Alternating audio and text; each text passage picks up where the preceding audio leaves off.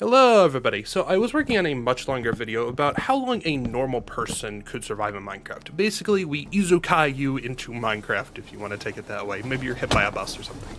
I don't know. The point is, you're in Minecraft now and you have to survive as long as possible, and that kind of developed into this question of, how good is Minecraft Steve's diet? Like, if a person just ate this for years on end, what problems would they have? Now, just as a disclaimer, I am not an expert, I'm just having a little bit of fun. That's kind of why I do YouTube in the first place. So it's a lot easier to get the nutritional value out of stuff today than it would have been during like a medieval era, right? And to begin my, my research, I wanted to go and look at a medical journal. Let's see what an actual human needs to survive, and then we'll cross-reference at what's actually edible in Minecraft. The weird thing is, in Minecraft, you can't eat eggs, and eggs are one of my favorite foods to eat. So Minecraft Steve is already kind of a freak. Now, nutrition is broken up into two categories, micronutrients and macronutrients. Macronutrients is pretty simple. This is carbohydrates, fats, proteins. Proteins are the building blocks of life. Fats are used for energy as well as certain digestion and energy storage. And then finally you have carbohydrates, which are just pure energy. And then we come to micronutrients. These are the things that are really going to mess you up, and if you don't get certain amounts of these, you're going to have certain nutritional deficiencies, which can have any range of effects such as blindness, to just feeling tired all the time. So next, let's look on the Minecraft wiki. This is just gonna be like, oh yeah, what is edible? And then I'm going to go a little bit further and see what could be edible. Because as we know, Minecraft Steve is a freak. And from all the list of every edible item in Minecraft, most of them are meat. The thing is, the game really doesn't want to go too in-depth with like nutritional value. I love Vintage Story. It has these like food bars and stuff. You need a certain amount of meat, vegetable, etc. That's a really interesting thing and very good for a survival focused game. But Minecraft is kind of a sandbox creative thing with a side of a survival mode. It's not really built for survival. That's more of like Vintage Story or Terraformer Crafts type of deal. It's way more realistic and a lot harsher in its game design. From what I've been seeing and kind of what I've been going over whenever I see the list of kind of edible material, is that Minecraft Steve really likes his meats. And not even organ meats, which is how a lot of humans in the past would have actually gotten a lot of their micronutrients, or things that are needed to, keep yourself healthy and all that. So what we're kind of seeing is there's also a lot of fantasy foods as well. Like, what the hell is a glowberry? So we're gonna do things called assumptions. Yes, assumptions. Horrifying for any commenter who takes themselves a little bit too serious. So let's talk about what those are. I'm going to say that glowberries are a form of cherry. They look similar, they probably taste the same, except they glow and they grow underground. I'm going to say that sweet berries are probably a form of red currant. Since Mojang is a Swedish company and they're in Europe, Europe really has a lot of certain red currants. There's like black currants, white currants, etc.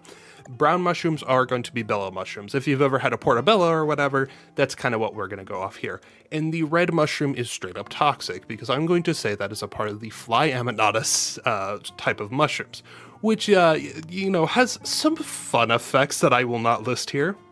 Then you get into some of the weirder stuff like suspicious stew, where you can add flowers into a bowl of mushroom soup, which is already toxic, and then you can add more toxicity to your toxicity by adding lily of the valley, which is known to be very, very poisonous.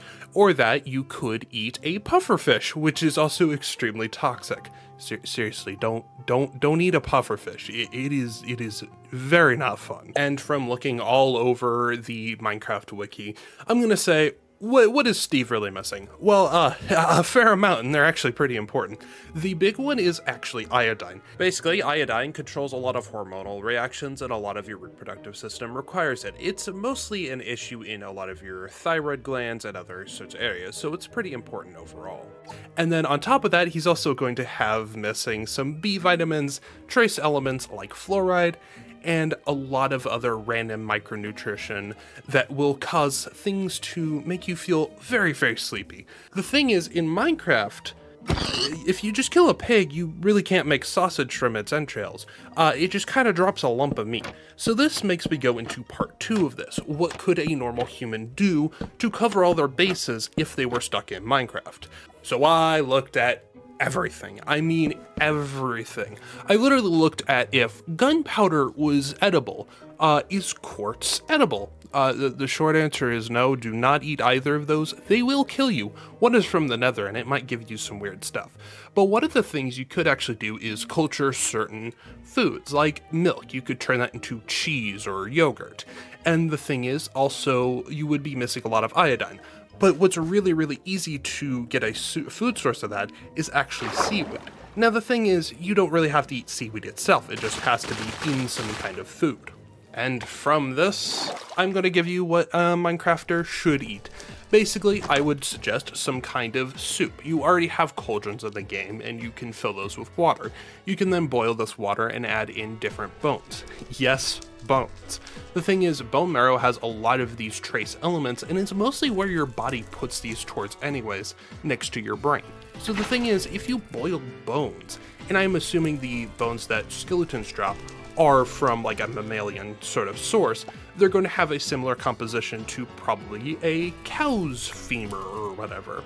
I don't know exactly what kind of, bone this is, but you can boil it to get the marrow out of it as well as gelatin. If you've ever made some kind of like ramen or certain Asian soups, they will have you boil certain off materials like bones or cartilage.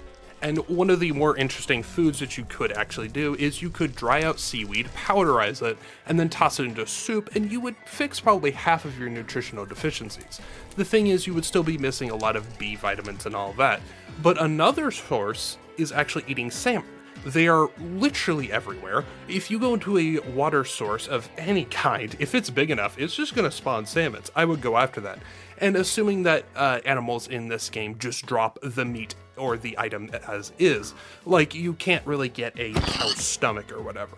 It's just going to drop a lump of meat. That's kind of the assumption that I'm also going off of, that it's still a video game, but the person in the video game can still interact in a certain way with it.